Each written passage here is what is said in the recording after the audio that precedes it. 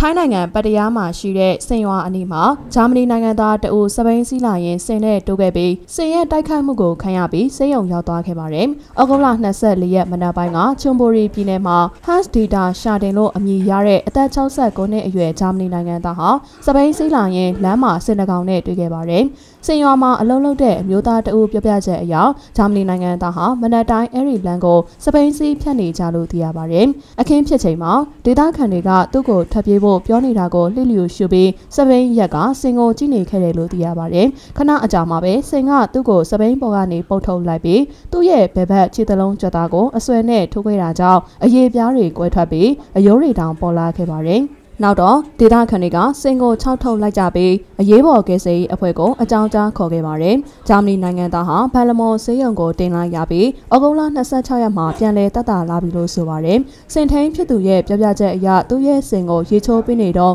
စင်ကလွတ်ပြေးသွားပြီးပြန်ထိန်လို့မရတော့တာလို့သိရပါတယ်။